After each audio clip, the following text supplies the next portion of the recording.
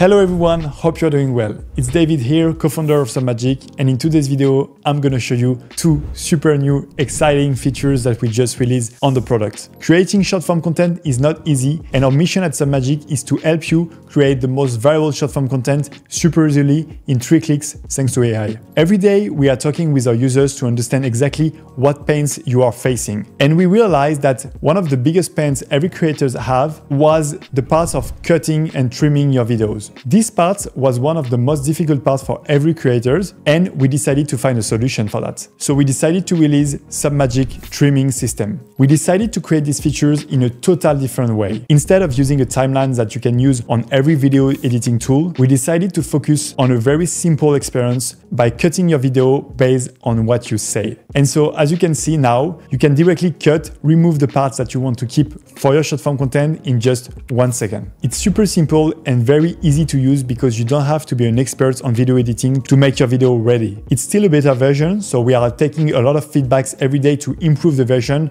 In the next couple of weeks, you will see this version will be improved a lot. So be tolerant, give us your feedbacks, and let's build the best product together. The second feature is linked to the folders. A lot of marketing agencies are using Submagic for their clients, and you were asking like, can we have features to get some folders to organize our work? And this is now available. As you can see, you can now click on the button to create folders, organize your clients and your videos together. I'm super excited every week to show you some new features. The product is evaluating a lot. This streaming system is brand new and super innovative, and I'm sure these features will change the future of video editing. So you know what you have to do now. Go test these features, give me your feedbacks, take a call with me, let me know what you think about that, and I see you soon for new release videos for Submagic.